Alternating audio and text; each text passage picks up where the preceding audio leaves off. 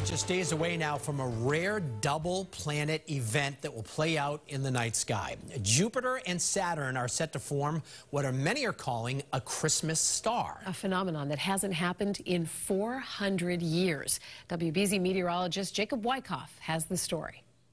Ones like this are really, really rare. For them to get so close that they will just look like one point of light, that's very special. It's called a conjunction, a meetup of two celestial bodies. In our case, Saturn and Jupiter. The last time that Saturn and Jupiter were close in the sky like this was actually in 1623. And that was just around the time, just before telescopes had been invented.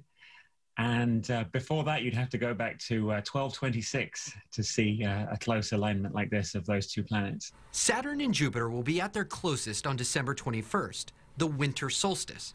So it's not just the planets will look like one bright star, but it's also how close it will be to Christmas. Is there a way that we could trace this back to, biblical times and see if maybe this is the star that the wise men followed in that biblical story? But there was a conjunction which many astronomers today think, really could have inspired the story, which was that in 2 BC, Venus and Jupiter actually came so close to one another that one of them passed in front of the other.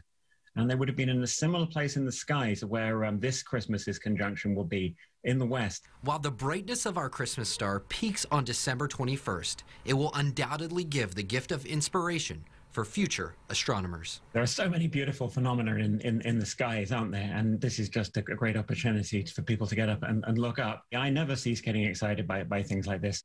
Professor Wycoff told me UMass Lowell is working to provide remote capability for their observatory. Soon, you'll be able to see awesome cosmic events like this one streaming live over social media. In the meantime, you can catch the two planets getting closer to one another every night leading up to the Great Conjunction. The best hours are between 5 and 7 each evening. You'll see that in the southwestern sky. You won't be able to miss it.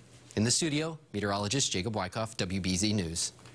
That is fantastic. What a story. I hope it's clear enough for us to see it. Well, they're very close together. It's impossible to miss if you look up. But here's the thing. You have to do it early. It has to be in the evening because they dip below the horizon after around 6:30, 7 o'clock. So you don't have it all night.